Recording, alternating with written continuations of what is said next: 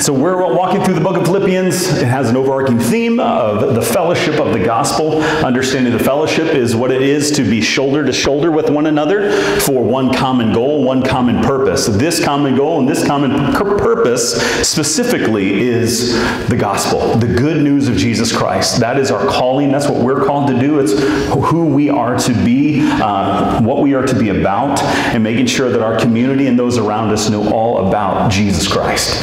And so that's what the life of the church is about. Is kind of what we talked about last week. We have a theme that was the lifeblood of the church is seen in the unity and care that we have for one another.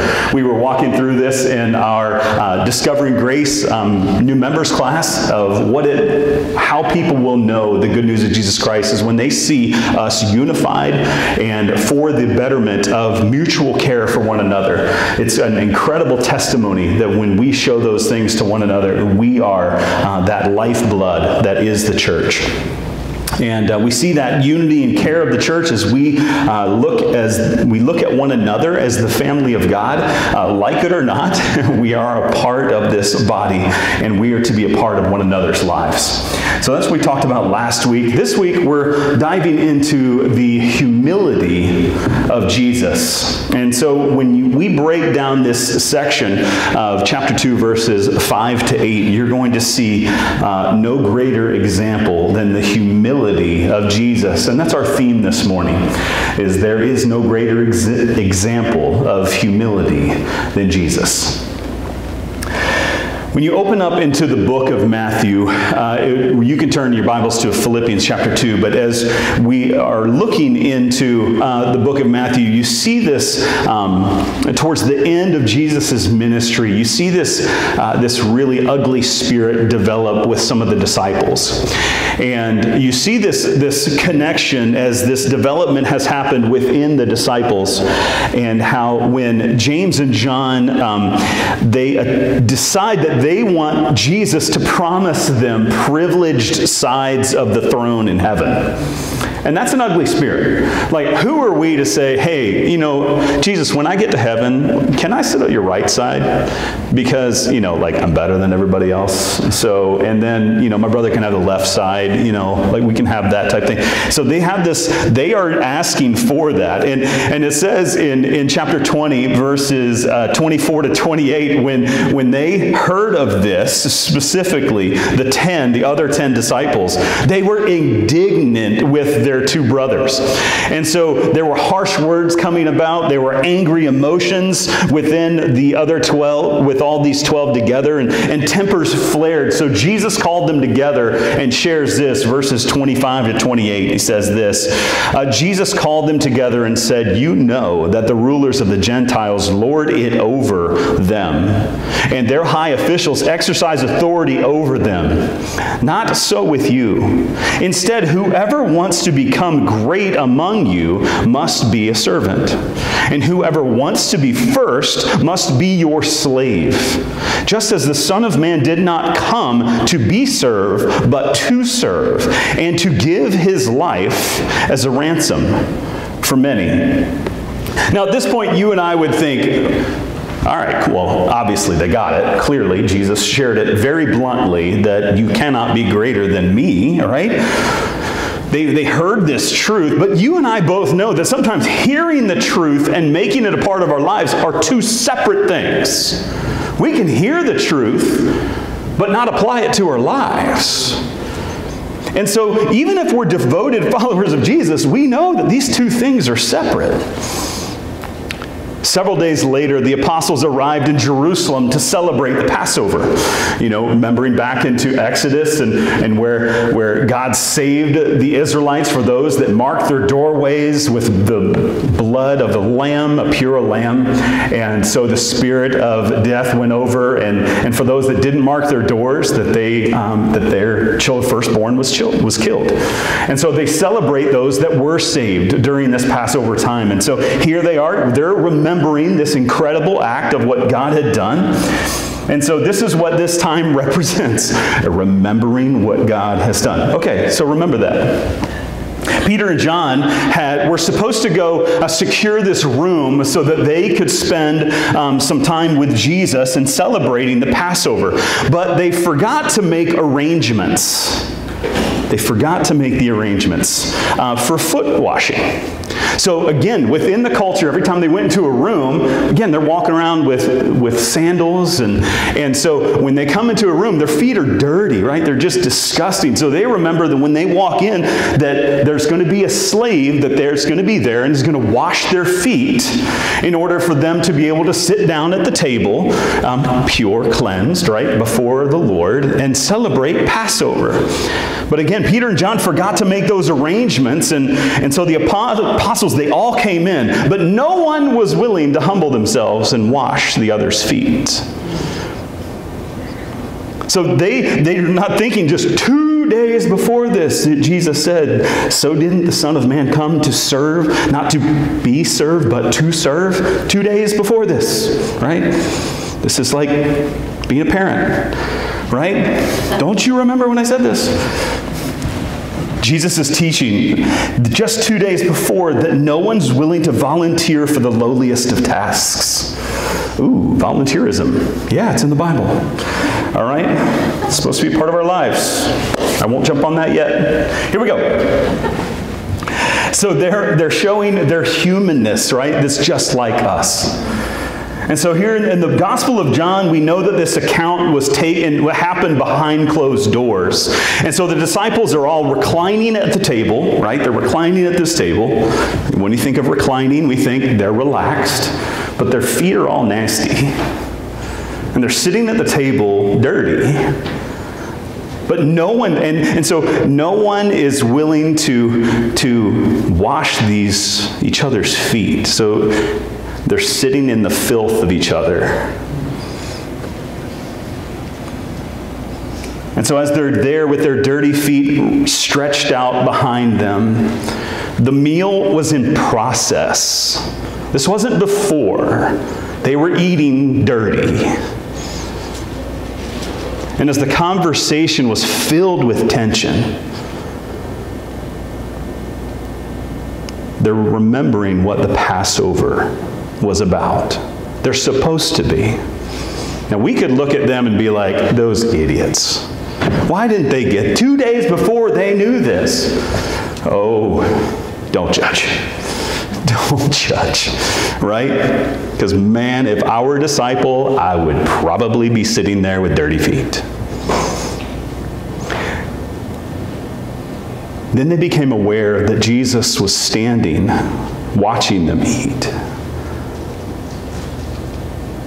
And as he was standing apart from them, they turned and they watched as Jesus removed his outer garment, went over to the basin, filled it with water, and began to wash each one's feet individually. Now you and I can just imagine it was dead silent, just like this. That you could hear the drops of water as he's pouring over their feet and taking his outer garment and washing their feet. I can only imagine them just being, what have we done? Look at what my own sin, look what my own pride has done, that God in human form is now washing my feet. You could probably hear the wiping as he's taking the towel over their feet. You could probably even hear Jesus be breathing as he's doing this. They were all probably remembering the old Hebrew teaching that no Hebrew, even a slave, are allowed to wash feet. That's what they're holding to.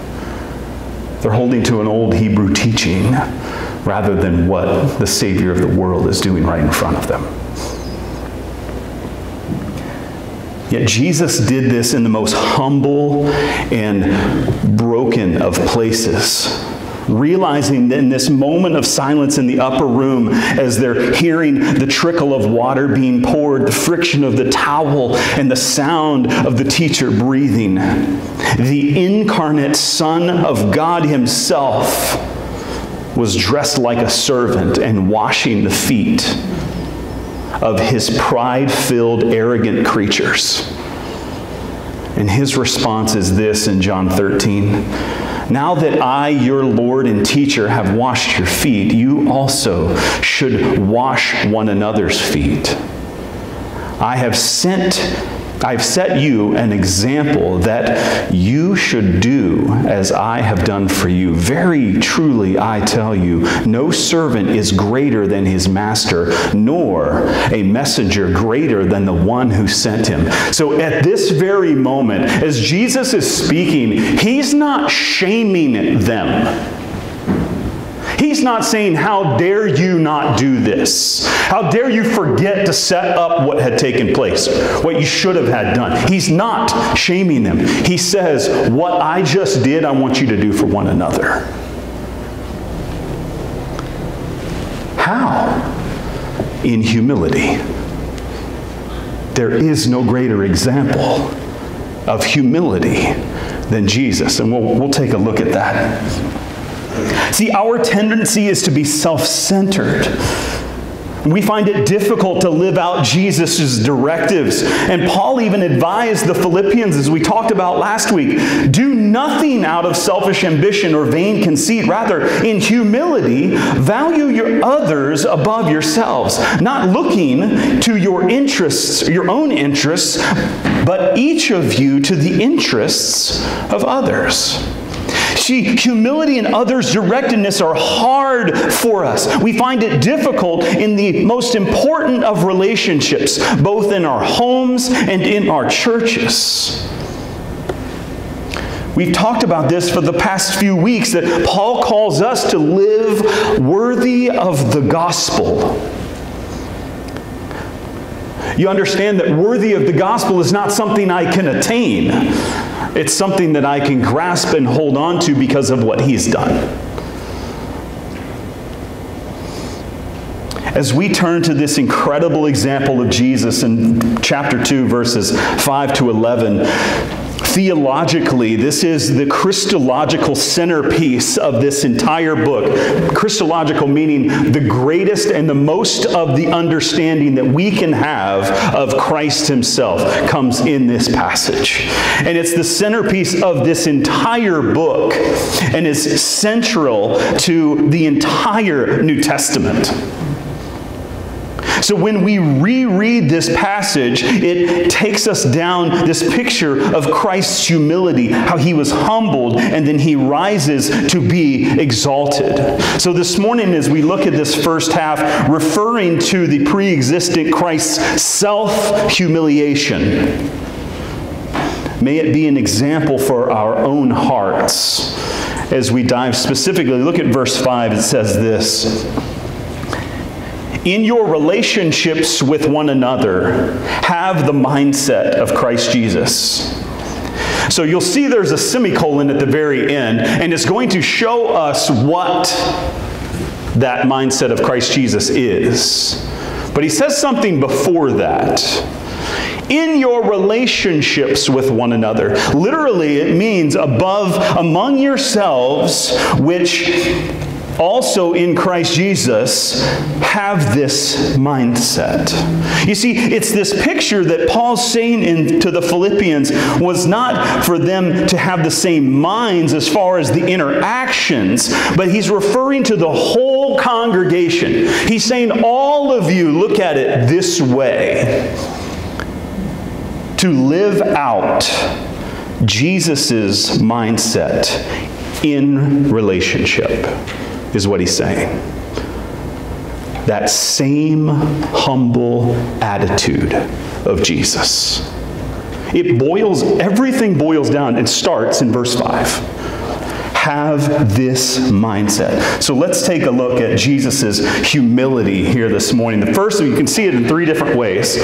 So within the humility of Jesus, the first way we see this is Jesus' humility in heaven in verse 6. So as we see this, verse 6 says this, who being in very nature God did not consider equality with God something to be used to his own advantage. So the first way that we see this is within his own existence. And so Jesus existed in his form of God through all eternity and shares in the glory of God. So Jesus alluded to this in the upper room in his priestly prayer on the night of his death in John 17:5. It says this, "And now, Father, glorify me in your presence with the glory I had with you before the world began." The glory that Christ had before the world may seem unreal, like in its own reality for us to, we can't comprehend this majesty. But we see that Jesus, we can even say that Jesus is the light of lights, but not really grasp it into its understanding of what it means that Jesus is the light of lights, meaning he's the central theme to all light. We can't grasp that. This is why it brings about some challenges when we read this about Jesus, because our minds can't comprehend the realities of his person.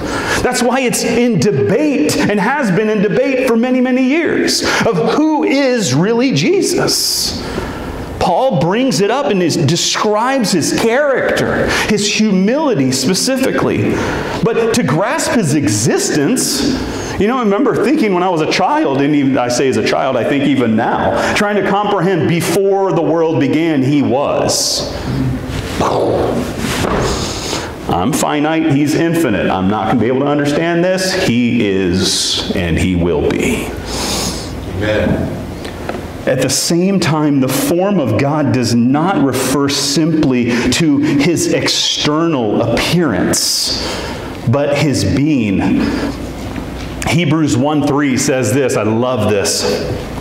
The Son is the radiance of God's glory and the exact representation of his being, sustaining all things by his powerful word. After he had provided purification for sins, he sat down at the right hand of the majesty in heaven. See, note here, this is important for us to recognize. Note here that Jesus is not merely the reflector of God's glory. He is the radiance of the one who radiates the glory of God. He shines forth his own essential glory.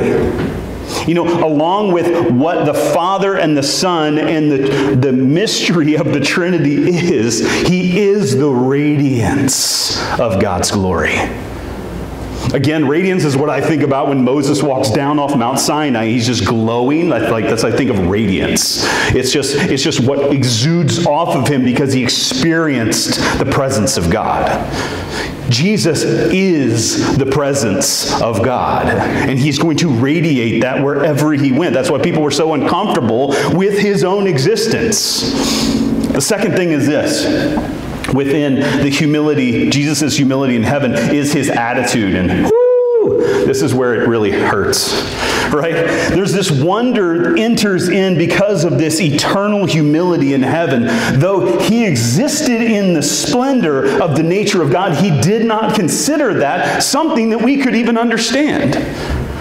He said, you're not going to be able to understand this, and I know you won't be able to understand it. But the idea behind it did not hold to his equality with God to be something we could understand, but go back to verses 3 and 4 of chapter 2 of Philippians, where it talks about that do nothing out of selfish ambition or vain conceit. That's what he's talking about. But do everything you do for others. That's Jesus' attitude.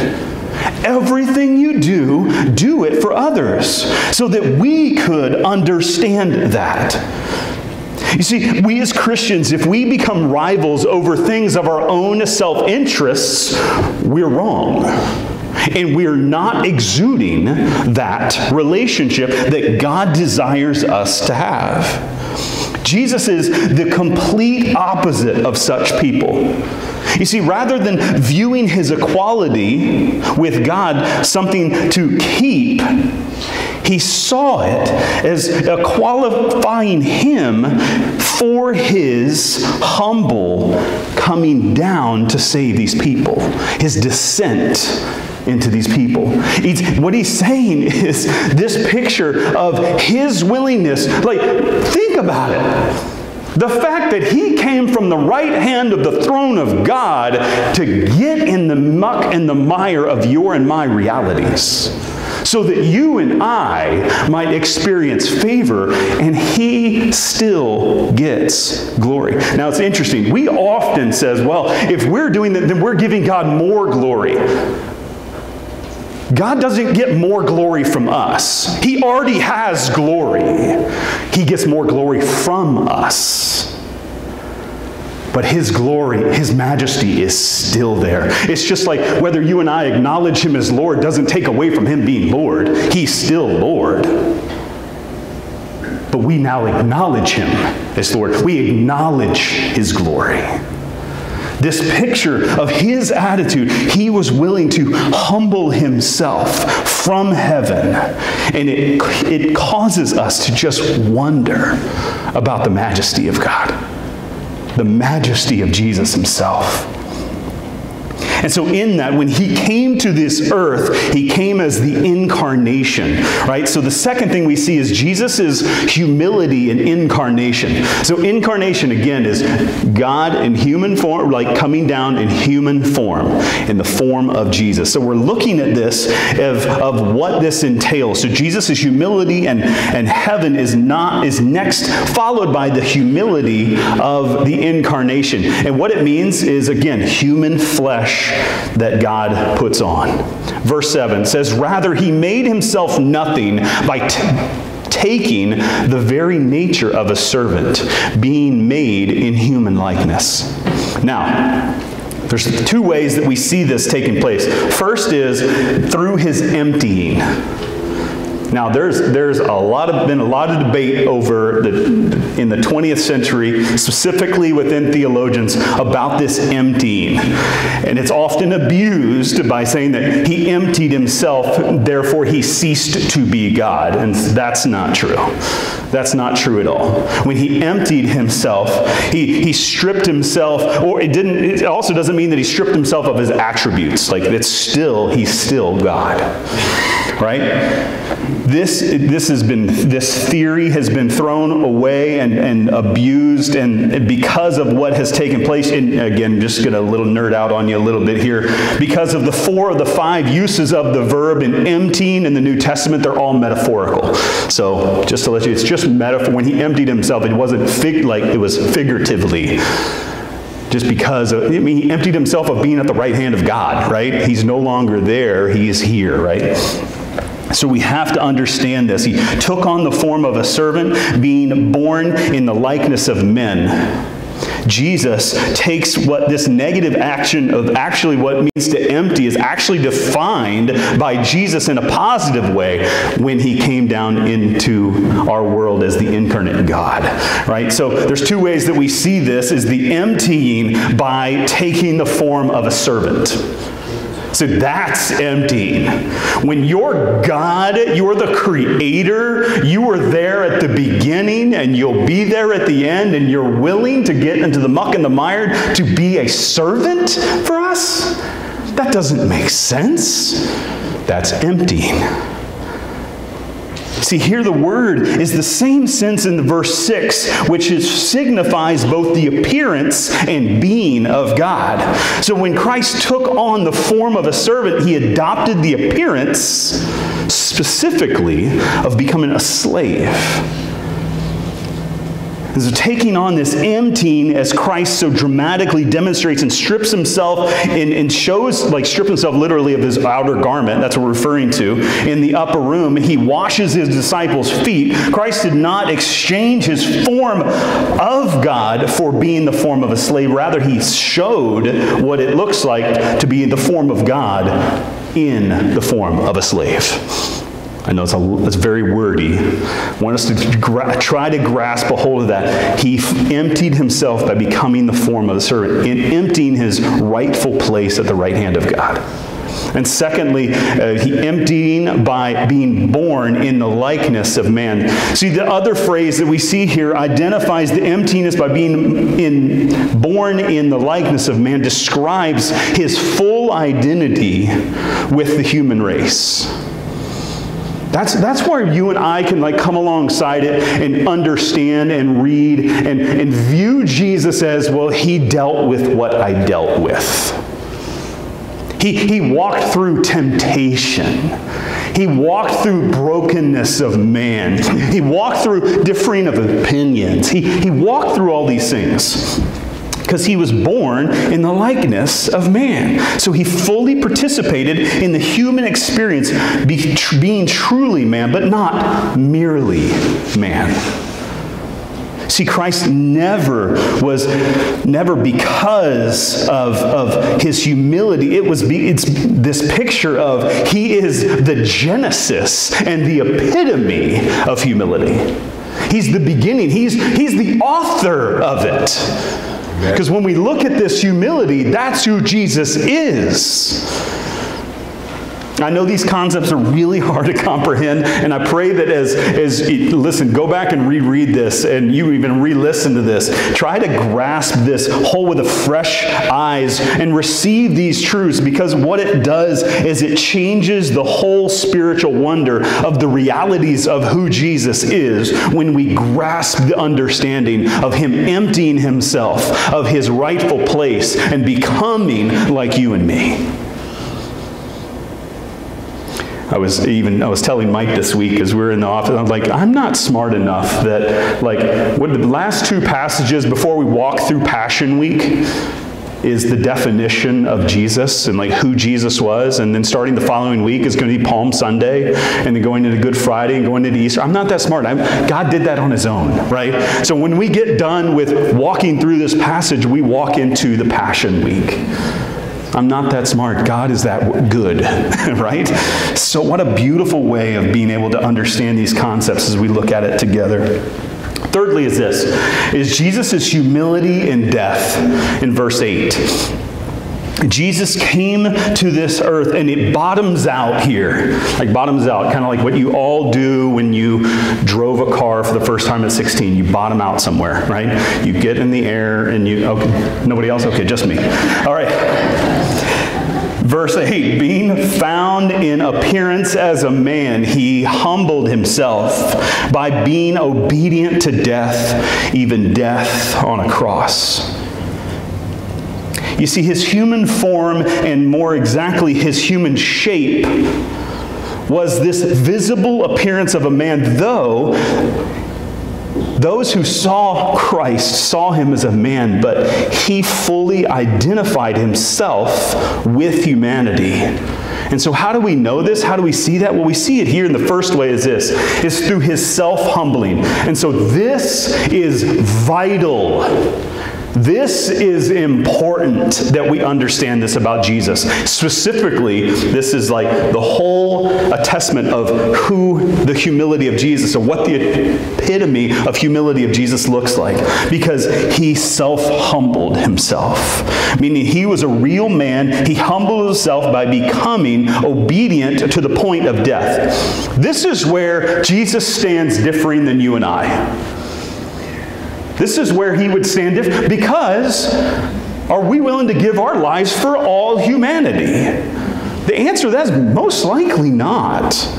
But then how did he do it?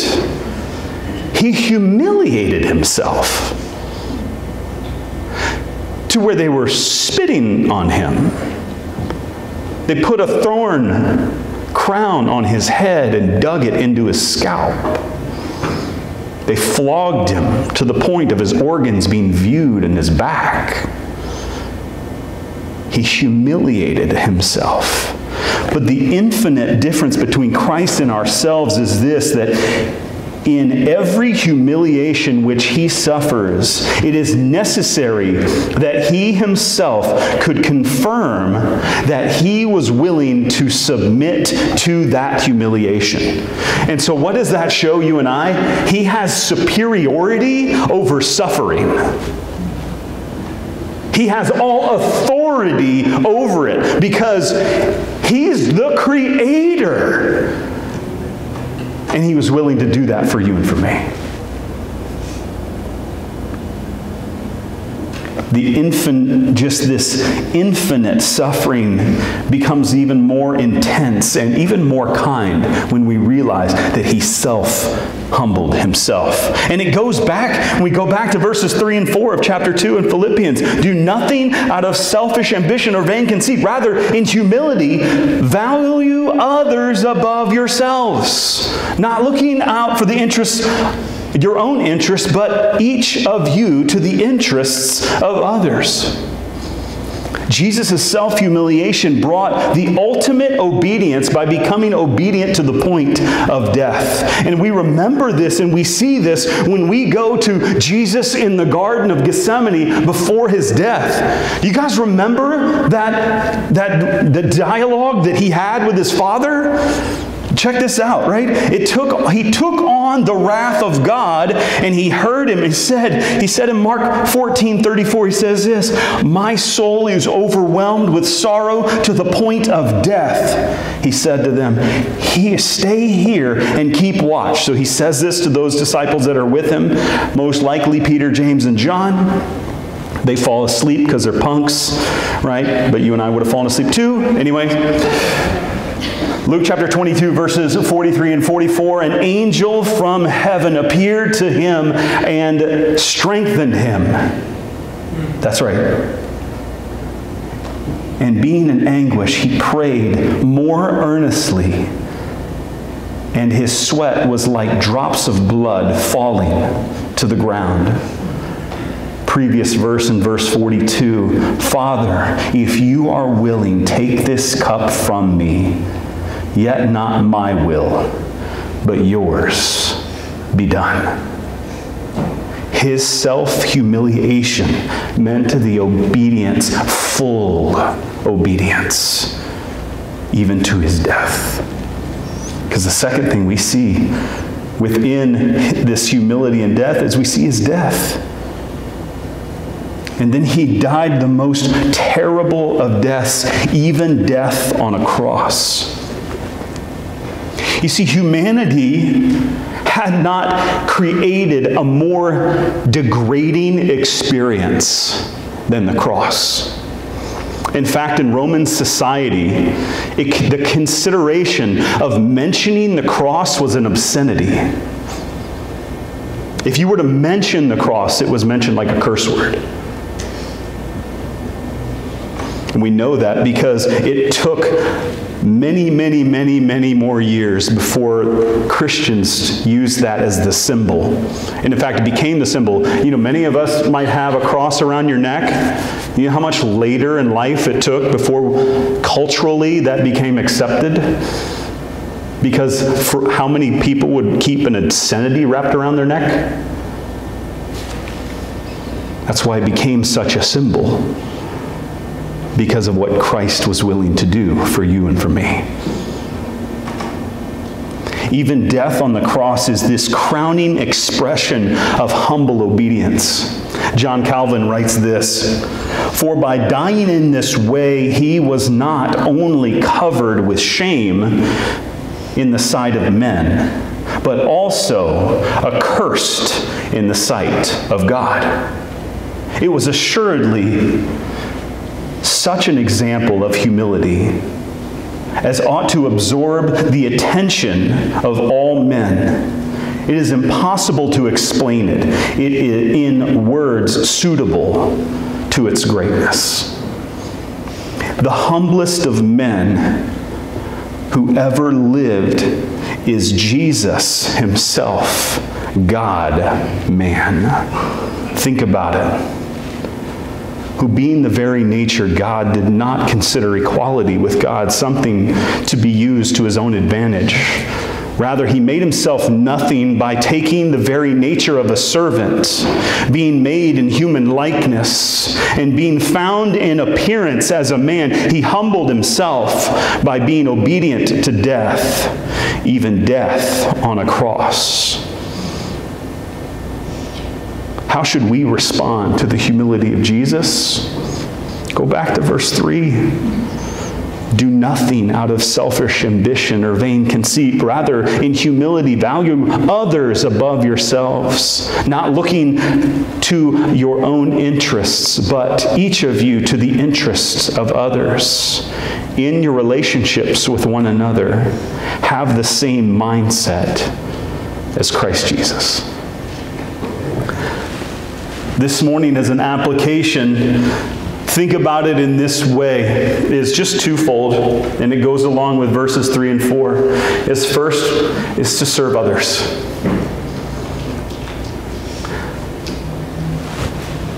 We talk about it every single week. But I pray that as we look to the life of Jesus, that's why we serve others. He's our example. He's the greatest example. And then secondly, to look out for the interests of others.